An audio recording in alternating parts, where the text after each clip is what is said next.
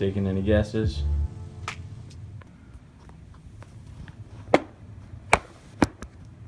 Alright guys, so it's gotten to that time of the year. It's now pretty much winter time. It's cold, it's snowing, and the fishing is slowing down. So instead of fishing today, I'm going to be showing you guys my top 6 from late fall to early winter baits.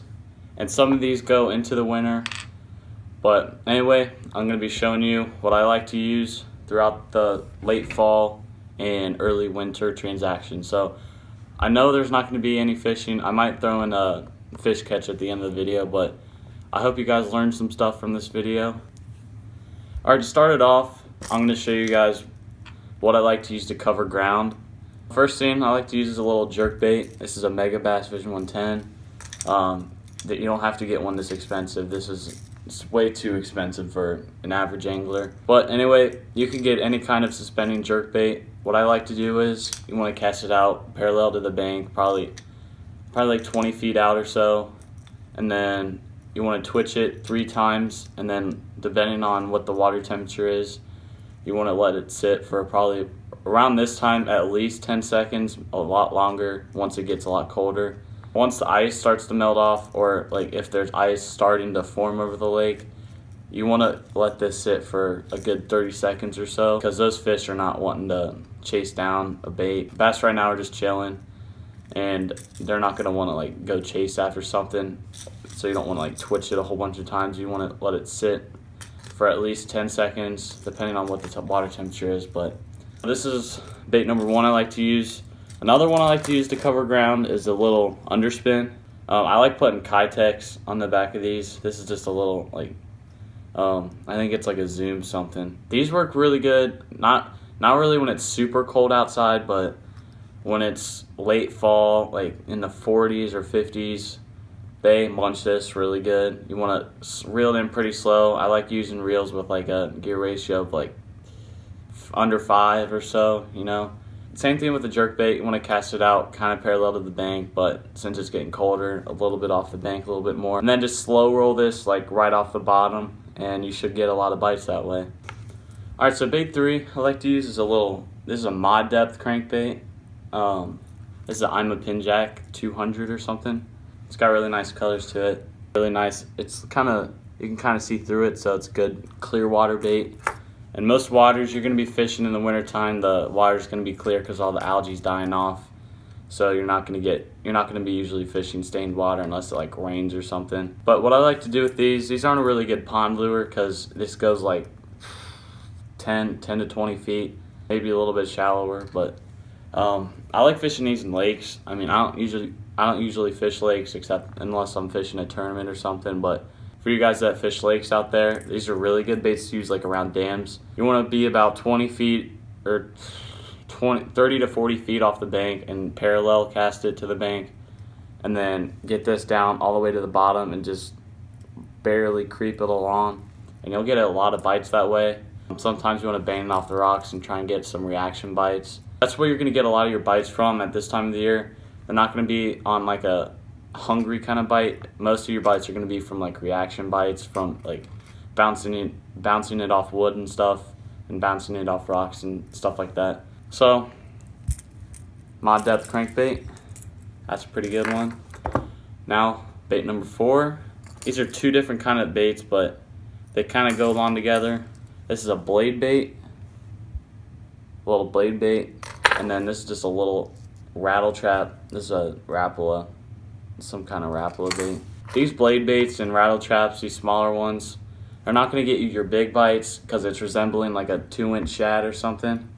But you're going to get a lot of bites this way. Like if you're trying to get a nice quantity, like during this time of the year, blade baits and little tiny rattle traps, they do really good. So what you're going to want to do with these, I like fishing this on spinning tackle. I don't like using something too small. I'd like make it like a 7-foot medium action spinning rod, like my Ducket I have. You're going to want to cast this out to like the middle of the pond / lake, let it go all the way to the bottom, then twitch it up, and it'll like flash, it'll like vibrate up, and then it'll like float to the bottom. Then you're going to want to do it again. Just keep doing that. And this is a really good reaction bait. You'll get a lot of reaction bites from this. And, oh, gotta look in the finger. And this, you can do the same thing with this too, but you could also fish it like a traditional rattle trap. I've gotten some bites that way. These two baits, I really don't think it's a big bite bait, but like, you'll get a lot of bites that way. So if you're looking for a nice quantity during this time, those are the baits I'd like to go with. So now we're gonna switch to finesse. And well, actually, before we do finesse, I'm gonna show you bait number 5. 5. So these are two. This is a football head jig.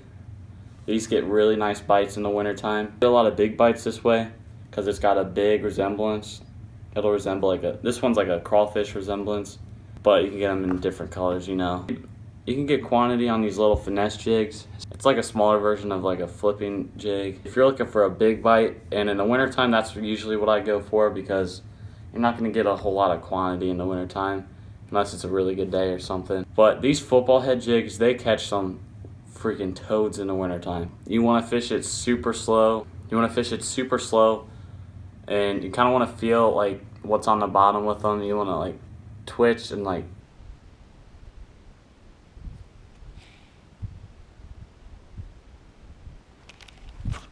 got him. For these football head jigs, I want to use something kind of heavy. I'd like a 7.2.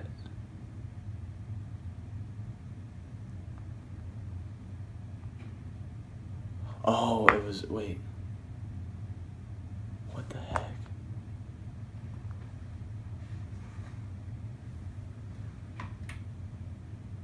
What the mean? What just happened? Well, that was weird. Was my house haunted or something? Kind of turned off by itself, and it like the outlet. It wasn't the outlet that was the problem. Like I was saying, I like heavier kind of rods. You want a bigger rod when you're fishing these bigger football head jigs. I like a 7.2, maybe a little bit longer, depending on how far you're wanting to cast. So for these football head jigs, I like using my 7.6 heavy Vendetta rod. You can get it out kind of far, and it's got a lot of backbone to it, so when you set the hook on those big fish, it'll really get them in. Now the finesse jig, I like putting a little tiny, little crawl imitation on the back as a trailer. It's got purple and then like black and orange color to it, and it's got a little like black and blue in there too. So it's resembling kind of like a bluegill or like a little sunfish on the bottom. So yeah, this is a really good bait I like to use. I like throwing these on spinning setups because it doesn't have a whole lot of weight. This is probably like an 1/8 ounce football head jig. It's really light. So you're gonna need something kind of like a spinning setup to get it out there kind of far. So now we're down to the last setup I like to use. This is the finesse stuff.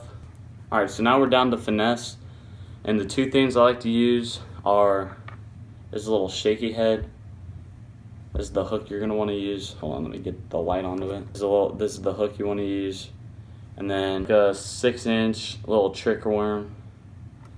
And what this is gonna do, so when you cast this thing out, it's gonna go to the bottom and it's gonna sit up like this, but the worm's gonna be dangling like that is. And it's just gonna be doing that in the water, and you're just gonna wanna twitch it a little bit, and you get a lot of bites that way.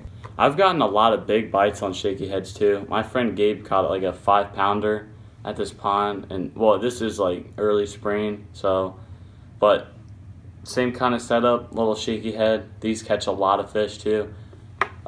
This is probably one of my number ones to catch. You can go out and catch a lot of fish on shaky heads. They can be pretty nice fish too. You will catch small fish on shaky heads sometimes, but they do catch some nice fish. So yeah, so that's a shaky head. And the last bait is a little Ned rig. Now this isn't for like big baits, just like a lot of the baits I use in the wintertime, but these catch a nice quantity of fish. I mean, look how small that is. It's like maybe 1.5 inches, give or take. These are really good. These catch you a lot of fish, but it takes them a while to find them because it's so small. I mean, it's only 1.5 inches. You want to be patient, but you will get a lot of bites. If you find a school, they will eat this for sure. I like using okay, so you're gonna need like a little mushroom head jig head. See how it's kind of flat, like right there? I don't know if it's focusing. I'm using my little iPhone. You're gonna need hooks like that, and then you can just use like any Senko. This is just a little cheap Yum Diener I cut off, just a little 1.5 inches off the back. I know Z-Man makes like special things out of like, they're really buoyant and they'll like stick up just like this.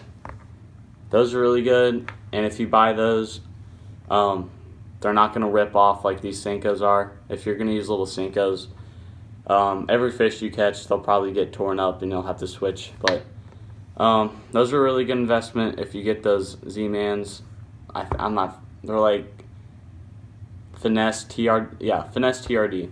That's the bait they make for these little Ned rigs, and they're indestructible. Like you can pull them, and I don't know what they make it out of, but it's like indestructible and you will not lose any of them. But if you do get those, it doesn't have any scent or anything, so if you're gonna get those, I'd put a little bit of scent on it, just so the fish can find it a lot easier and stuff. And also, I like fishing this on a little spinner or spinning setup, same thing with the shaky head, so you can cast it out farther and feel the bites a little bit easier, because bait casters are for, you know, reaction baits and bigger, bulkier baits. So I hope you guys, I know this is a boring video, and I know I'm not really good at this kind of stuff. I kind of sounded bad, I know. That's my tips for you guys. I'm not sure if they were really good tips. Like I said, I'm not really good at giving tips and stuff, but this is all I got. So I hope you guys enjoyed, and I hope you guys learned some stuff. Hopefully it'll warm up. I know it's going to warm up a little bit next weekend. It'll be in like the 40s and 50s, but we'll go out and try for sure. So I hope you guys enjoy this episode, and tune in next time on Addicted to Fishing 12.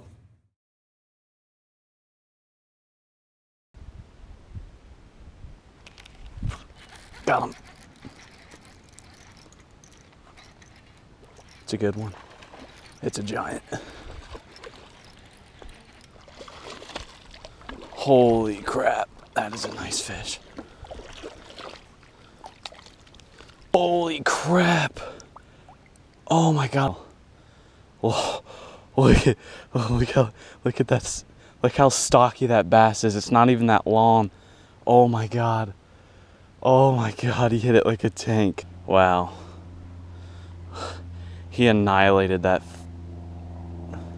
Look at that fish. Oh my gosh, that is such a nice fish. All right, let's let her go. He's probably about, oh, he's ready to go. Look at him bite me. There you go, buddy. Wow, nice fish. I'd give him probably 3.5, maybe 4. I might jet loot the ceiling, and I'm trying to grind up on $1 million, and I might kill it if I feel it. Hell yeah, damn right I kill it if she give it. Matt got a stench, take it and we flip it, take it and remix it, bring it back 16 curves on them hoes. Bank too big, need pocket like Jabot. Hold up, wait, know exactly how it go. It's Boochie. No, bet you can't do it like this. Foot low diamond on both my wrists.